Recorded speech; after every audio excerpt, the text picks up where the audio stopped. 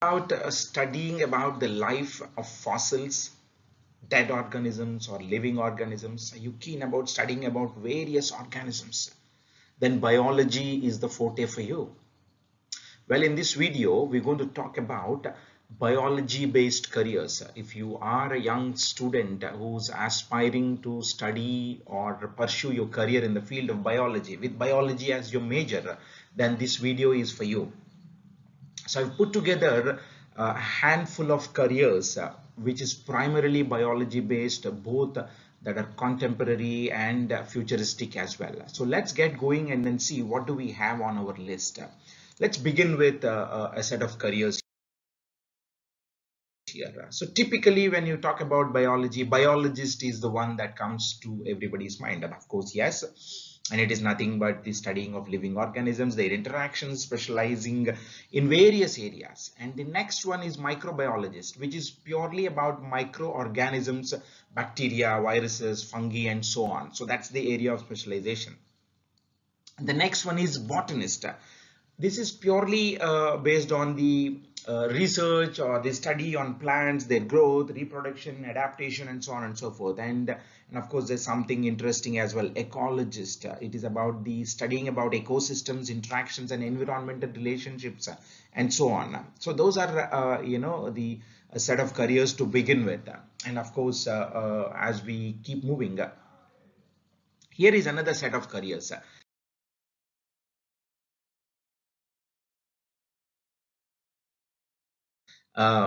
Genetics. It's basically about genetics, physiology, molecular biology, biotechnology. So these are the other set of careers. And of course, these are again a lot of prospective, purely biology based, getting into a specialized area. And by the way, let me remind you, if you wish to pursue a career in biology or biology based careers, then the requirement would be biology, physics, chemistry should be ideally your majors at a +2 level. Immediately after you complete your 10th grade, either you choose biology, physics, chemistry, it is called as a BiPC or PCB or a medical stream as they call it. We are not going to limit our conversation here only about healthcare and medicine, but we'll look at what are the other areas as well. And let's see the next set of careers on the list: bioinformatics, biomedical scientist, pharmacologist. Pharmacology is all about drugs, pharmaceuticals, and biological systems, and biomedical scientist is more about research, medical laboratories to improve the well-being of patients and to advance the healthcare and so on. Bioinformatics is basically using the biological data and to interpret various scenarios which will help in research or various drug development or any advancement in the field of biology. Well, the next set is epidemiology, biostatistics, wildlife biologist. Like wildlife biologist is about researching and studying about the wildlife species and their ecosystem, which who suits where, who doesn't fit where, in which kind of environment, what are the various requirements. That's all about wildlife biology. And biostatistician is basically a little bit of statistical knowledge applying to interpret the biological data. So that would yield a lot of benefits as we advance from any healthcare development. It could be a vaccination development, it could be drug development, or it could be anything for that matter.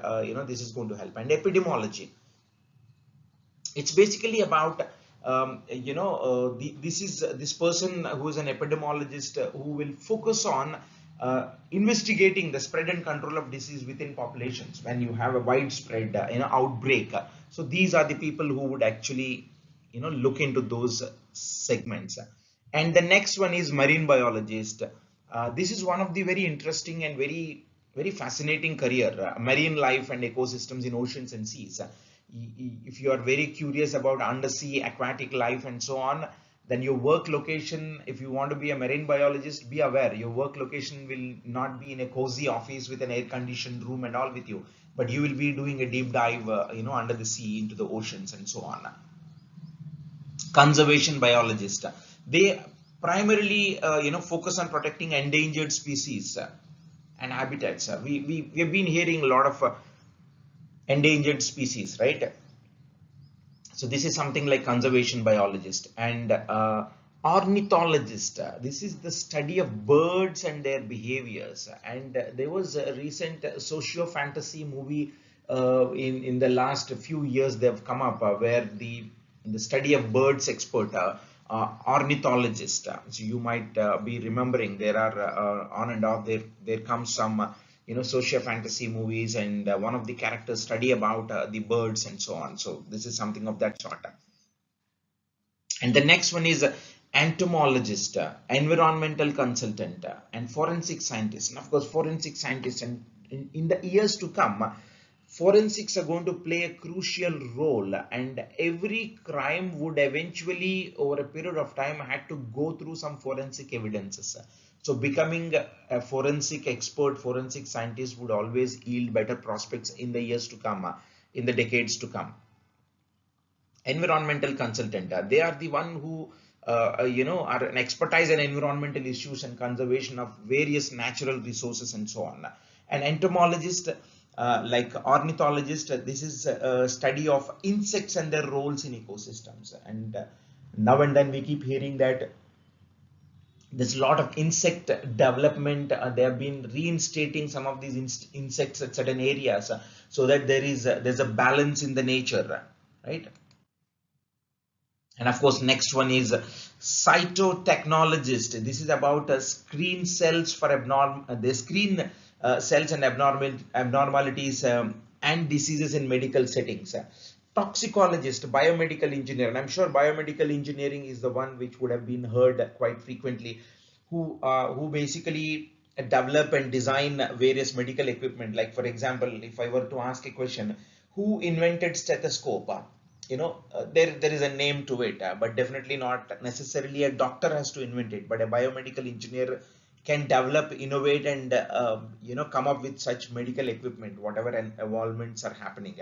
Toxicologist is about the one who studies about various toxins and chemicals on living organisms. So those are some of the other set of careers, my friends, and the list continues. Biochemistry research scientist, cell biologist, plant genetics. It's about working on plant genetics and breeding, what composition has to be brought together if you were to come up with a new breed. Cell biologist is about the structure and function of various cells, primarily insects or various other aspects. And biochemistry research scientist is about doing a researcher, becoming a scientist who primarily focuses on biochemical processes and their reactions. So look at the depth and breadth of roles. If you come up with a biology, physics, chemistry as your major subjects, which is PCB or BIPC as they call it, you don't necessarily have to limit your options only to become a doctor or a healthcare professional. Look at the various widespread opportunities that are available. So it is a matter of being aware and then exploring those possibilities. Now, so far we have seen some of those contemporary. Now it is time to look at a few of the futuristic or trending careers. But let me remind you, my friends, here on this note, this list is an indicative list of careers or occupations or possibilities. They are not an exhaustive list. This itself would enhance your, I assume, and I hope this list itself would enhance your thought process, and it will improve your options, career options. You don't have to limit yourself only to become a doctor or a surgeon or purely a healthcare professional. Look at this: bioinformatics, a synthetic biologist, biomedical engineer, biomedical data analyst. A couple of them we have talked in the earlier segment as well in the contemporary careers. But here they are future prospective. There is a lot of untapped potential when it comes to biomedical engineering or bioinformatics or biomedical data analysis or synthetic biologist. Synthetic biologist is basically, they look at the design and engineer various healthcare, agriculture, and biotechnology related areas. So let's keep going and see what else do we have on the list. Stem cell therapist, clinical genetic counselor, immunotherapy researcher, environmental biotechnologist. Look at these options, and I'm sure some of them would you wouldn't have even heard about them. Stem cell therapist, they basically focus on Regenerative medicine using stem cells. There are a lot of laboratories which have come up in the last 10 years who would preserve these stem cells at birth, so that they could be used at various medical requirements in future of that individual.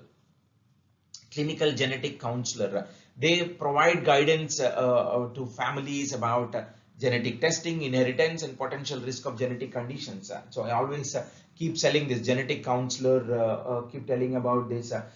Typically in Indian culture, we look at horoscope to get married, to a boy and a girl. When we want to fix a marriage, horoscope plays a key role in most of our most parts of a country. Of course, everybody has got their own belief system, but largely this is one of the common phenomenon we look at. But future is going to be a genetic compatibility will also have to be looked at over the years, in the next 25-30 years, we don't know. And I hear that this is already happening in some of those Western places. Immunotherapy researcher is primarily about they focus on the immune system, which can help fight diseases including cancer and autoimmune disorders.